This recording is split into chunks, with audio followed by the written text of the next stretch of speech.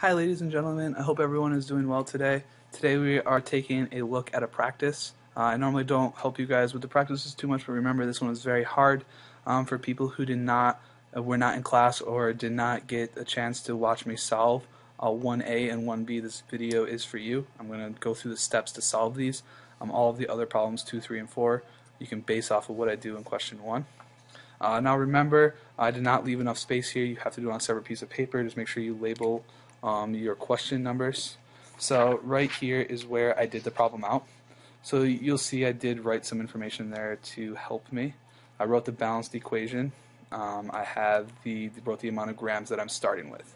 So remember, when we're doing these mole ratio questions, you are always going to have to convert the grams that it gives you to moles.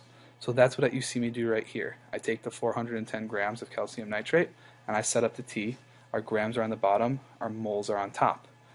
You have to plug in the values. What you need to remember is that we find the mass on the periodic table. Whenever you find the mass on the periodic table, it's always the mass of 1 mole of something. So after you find your mass solved, you should find that we have 2.5 moles of calcium nitrate. The second step is to take the moles from the first step and to convert it to the moles of what's in question. In this question, it's moles of calcium nitrate to moles of lithium. We know it's lithium because right here it tells us we're trying to ultimately find grams of lithium. So to do this step, we use the mole ratio. So this is your mole to mole conversion, as you can see. So we take from part A, from first step, and we write 2.5 moles. If we want our moles to cancel, they'll be on the bottom, moles of calcium nitrate, and then the moles of lithium will be on top. Remember guys, you have to write the molecule or the atom, otherwise it gets really confusing and hard for me to follow your work. Remember, the coefficients equal the number of moles. So next to the Li, you're going to put a 2. Next to the calcium nitrate, you're going to put a 1. When you solve, you should get 5. And then lastly, now that we're in moles of lithium, we can now go to grams. Remember, once you're in moles, you can really convert to whatever you want. So that's what we do here. So you have your moles cancel will be on the bottom, grams will be on top. Remember guys, whenever you have grams, you always have 1 mole, and that's because when you look at the periodic table, it's always the mass of 1 mole.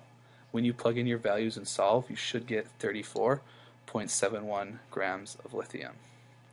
So now we are on to part B. Part B is asking us to find the grams of each product. So the first step, again, we are going to use these 3 steps. So the first step again is to calculate the moles from grams. So this is from part A, 2.5 moles of calcium nitrate. We already did that right here, so there was no need to do it again. Next, so remember, I did write out a couple steps here. So once you're in moles of calcium nitrate, we have to go to the moles of the product. So remember, you have to do it twice. You have to go to each product. The first product is lithium nitrate. The second product is calcium. Again, we see there right here, the products are on the right side of the arrow. And then after you're in moles of the products, you can go to grams.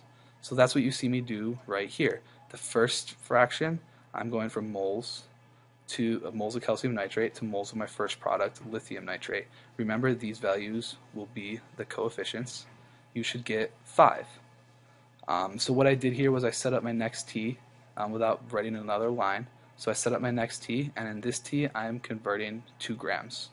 Remember, whenever you have a mass, it's always the mass of 1 mole of something. Then you add up the mass on the periodic table and plug that in here. When you solve, it should be 344.725.